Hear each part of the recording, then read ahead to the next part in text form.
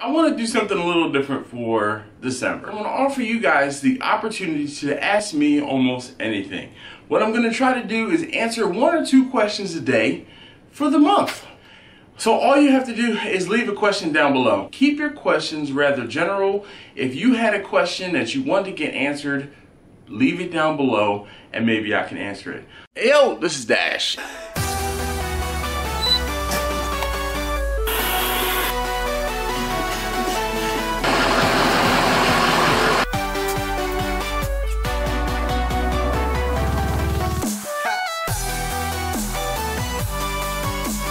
Get ready. Ayo, this is Dash, and here we go with another response. This one probably won't be so quick on one of the Ask Dash questions. So this one comes today from the YouTube channel Smoke Bark. The person says, you should do more questions per video. I'm working on it. This whole thing is a work in progress. Maybe you're right. I'm trying to do better though. We'll figure it out. But his question is, what are your plans for barbecue in the next 5 years? Do you plan on leaving your garage and doing more cooks, or are you comfortable where you are? And I filmed a video earlier today talking about being in my comfort range, you know, and I am very comfortable where I am and with what I am doing. The thing is, even in my comfort range, or being in my comfort range, or at my comfort level, I am accepting bigger jobs. I am accepting more jobs. I am having people contact me to do different things more frequently, and I'm being pushed out of my comfort zone, my comfort level. Now, it might not seem the same for you guys, and the reason why it doesn't necessarily seem the same for you guys is because I don't always film everything that I cook. So there are plenty of cooks that I do and take care of and get handled without you guys even knowing. So I am getting busier in doing the barbecue. It's just there are times when I need to focus on getting something done. Once it gets done, I deliver it, I'm done.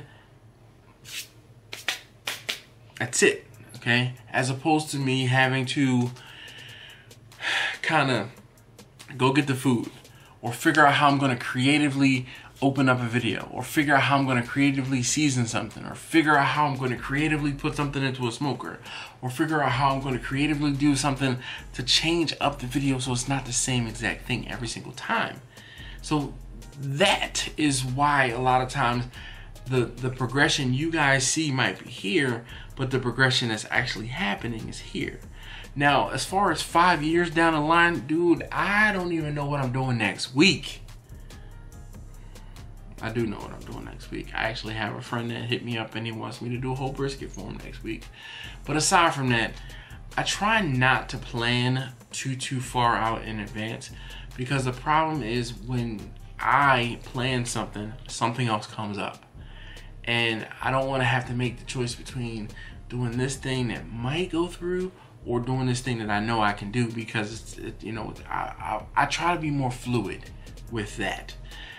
That being said, I can't necessarily say what I want to do in 5 years.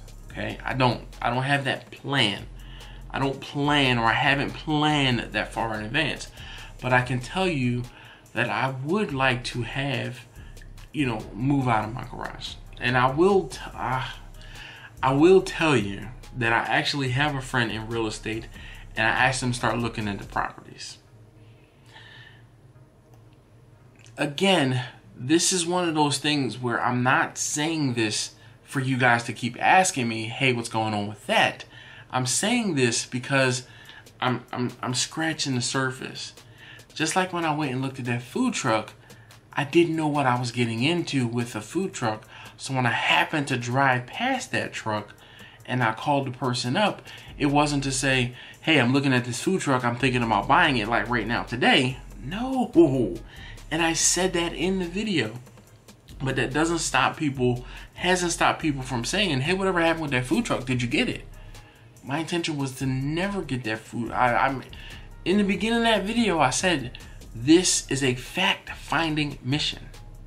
I want to get educated on the things that I need to have, on the things that I need to do, and I can't do that if I don't step foot into a truck. I can't find out how I can cook in a commercial space if I don't set foot in a commercial space. So I'm answering this question to tell you that though I might not necessarily talk about it, that doesn't necessarily mean that it's not something that's in the works. It's crazy that I'm getting to the point where I feel like I'm keeping secrets from you guys. You guys have been with me for a while. Majority of you guys who've been with me for a year or 2 years, 3 years, following along with this journey of me doing catering and doing YouTube and living my life basically by doing barbecue.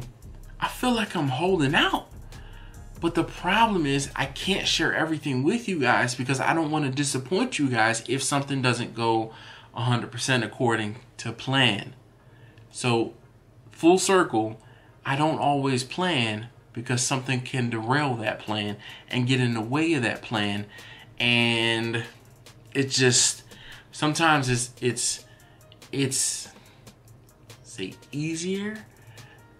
I sleep better, let's put it that way, by not telling you guys something and then everyone or people having a problem with the fact that I didn't follow through with something, or I didn't finish something, or if I didn't get this property, or if I didn't get this truck.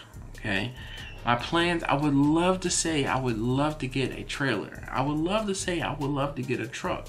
I would love to say I would love to get a brick and mortar. But all three of those things, there's hurdles, there's rungs on the ladder I have to step up and get past first. And I'm still in the, I'm barely, I can still touch the ground if I need to phase. So at this point, I'm taking my time, I'm taking things slowly. I don't want to rush things. So hopefully that makes a little bit of sense, and I'll see you in the next one.